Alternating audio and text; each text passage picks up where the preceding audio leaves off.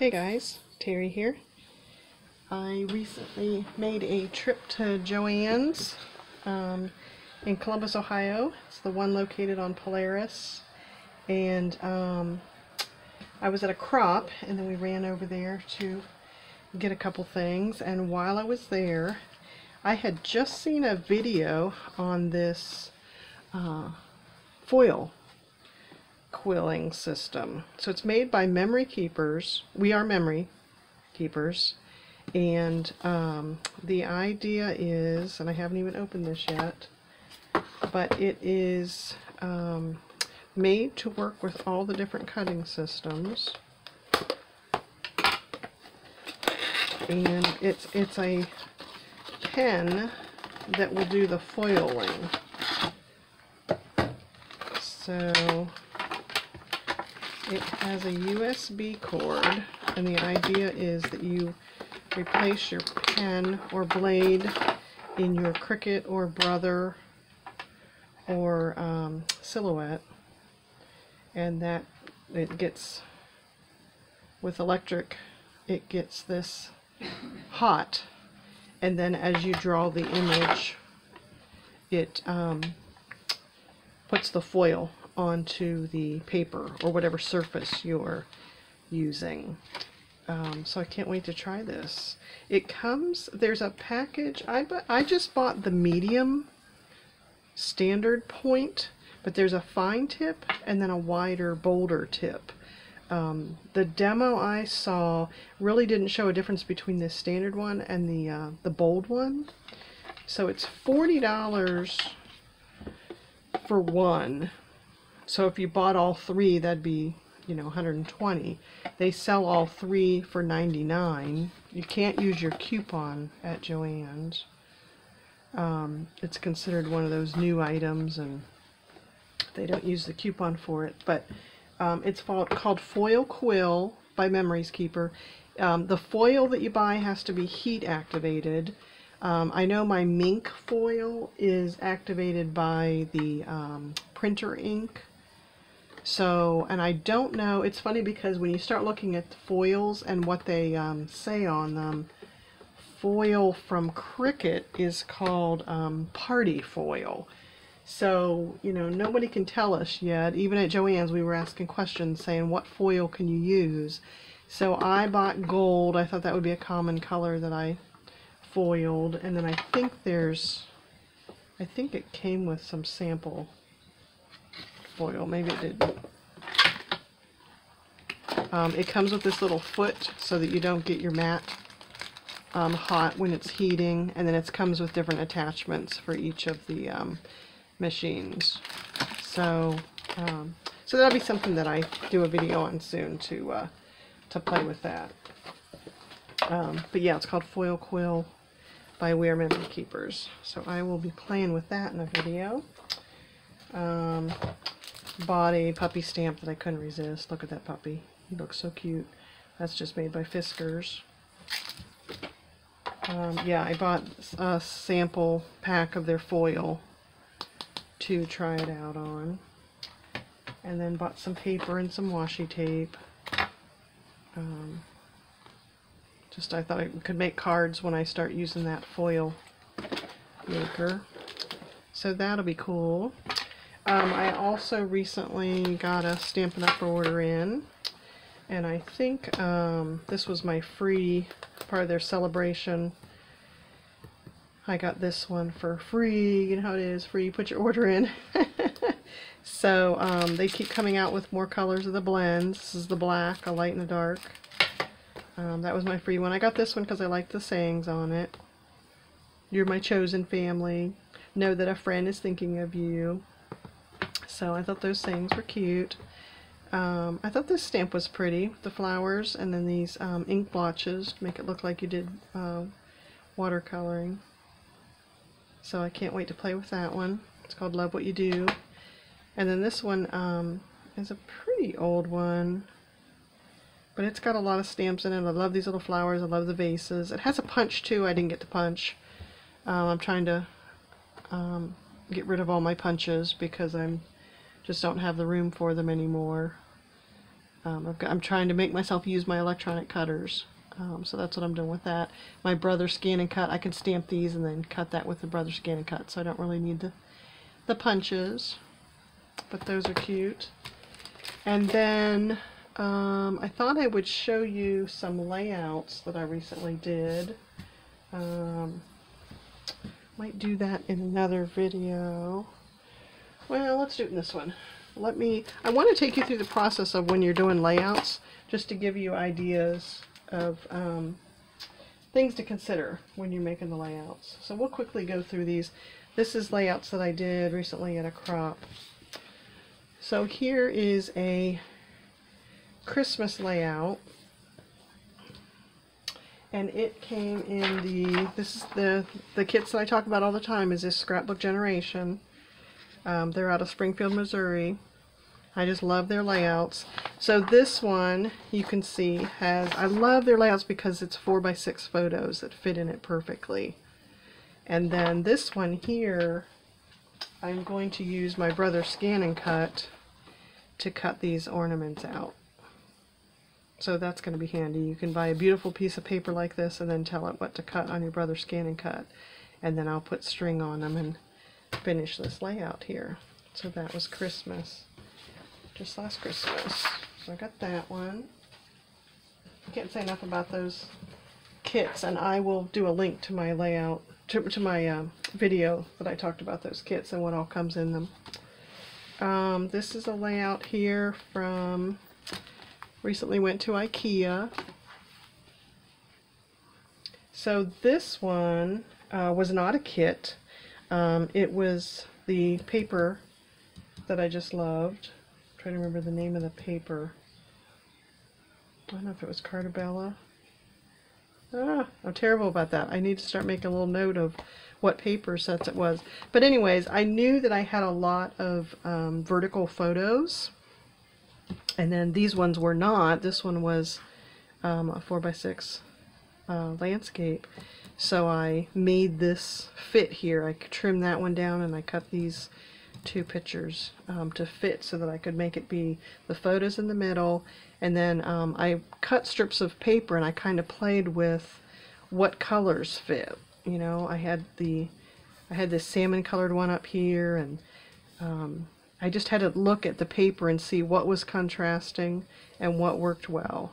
I knew I loved the flower print and the plaid. They were just gorgeous, and then I cut these little strips and just moved them around and played with the colors to get that to be pleasing. And then I just decorated with little stickers. I did a little sticker set here, and some here, and some here, and some up there. This was the little strips of paper that came off the ends of the strips of paper, you know, where the barcode is. So put that on. So that one was a cute one.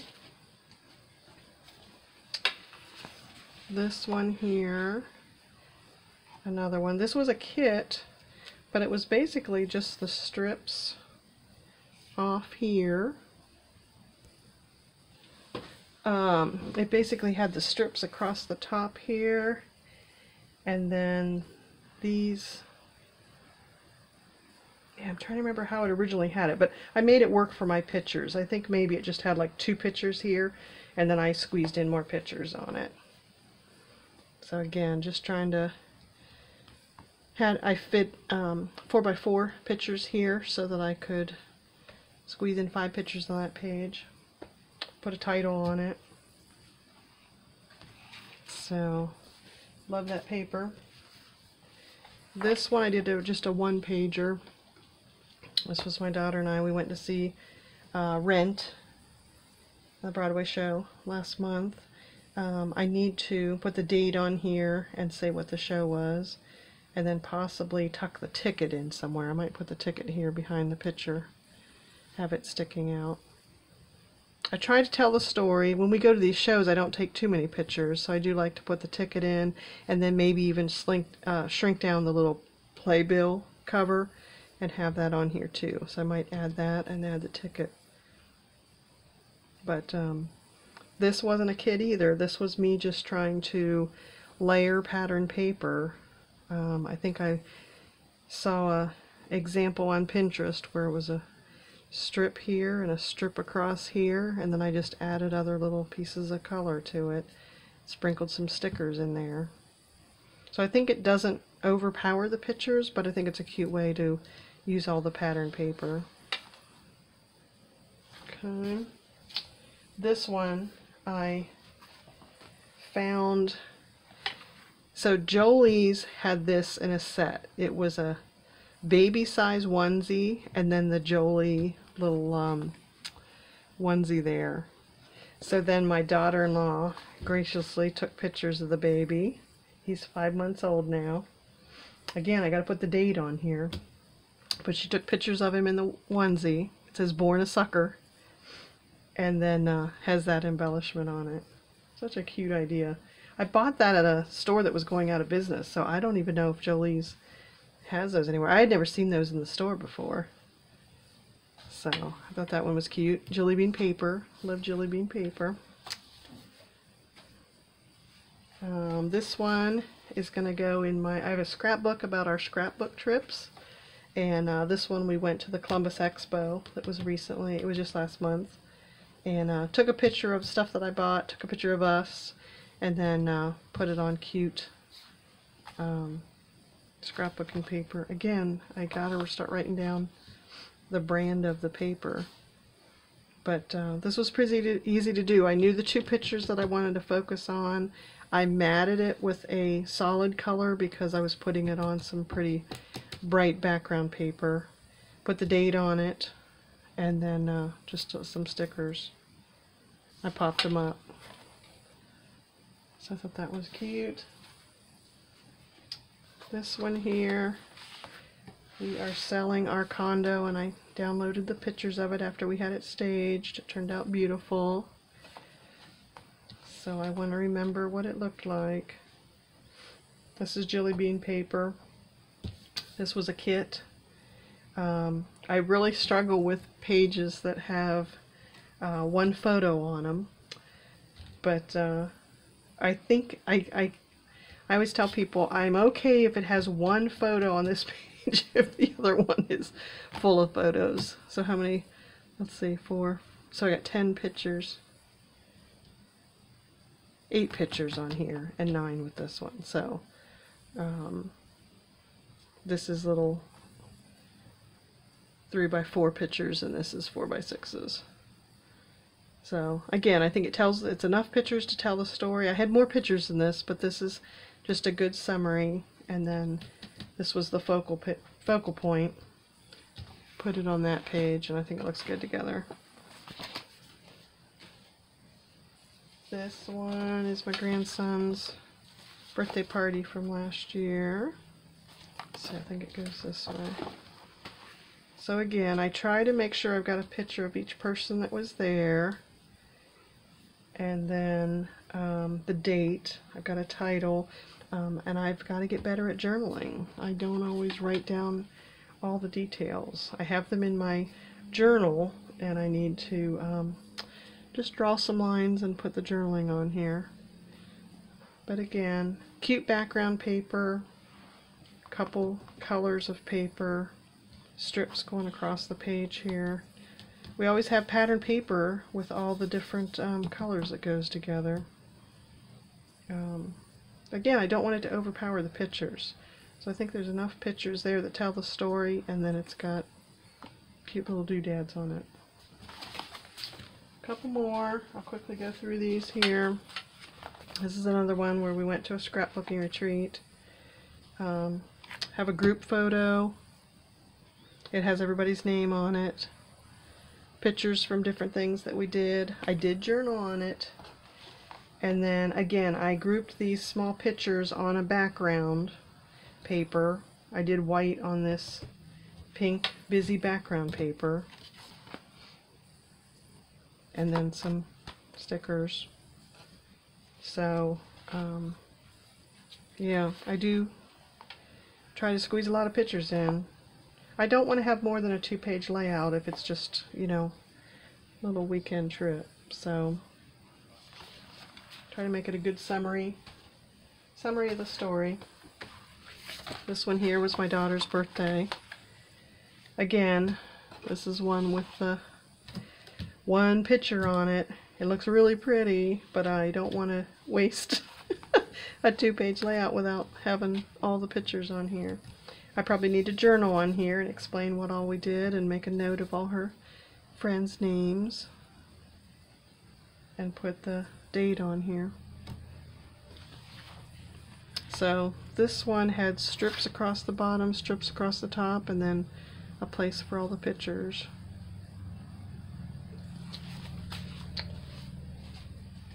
This one, I got 2 more.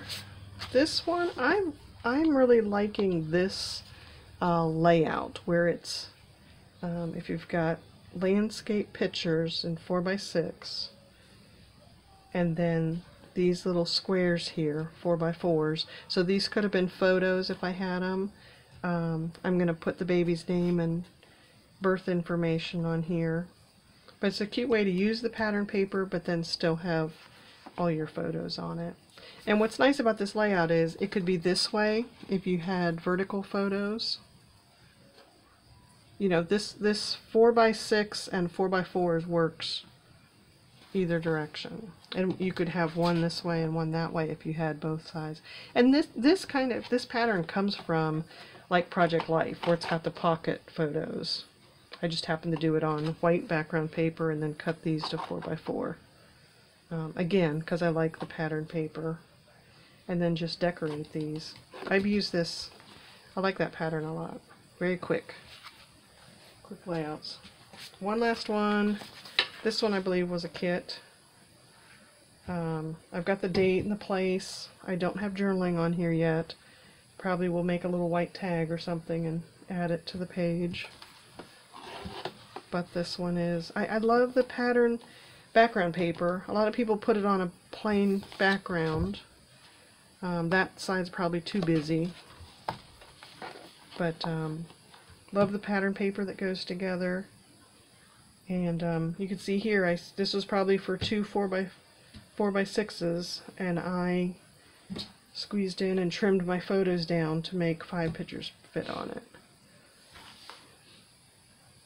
These ones, the pictures were pretty dark on the light background, so I didn't have to really matte them to make them stand out, but you could have.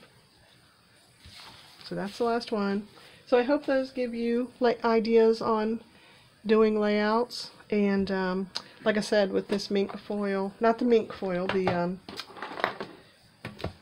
foil quill, I'll do a video in a couple days on that. So thanks guys.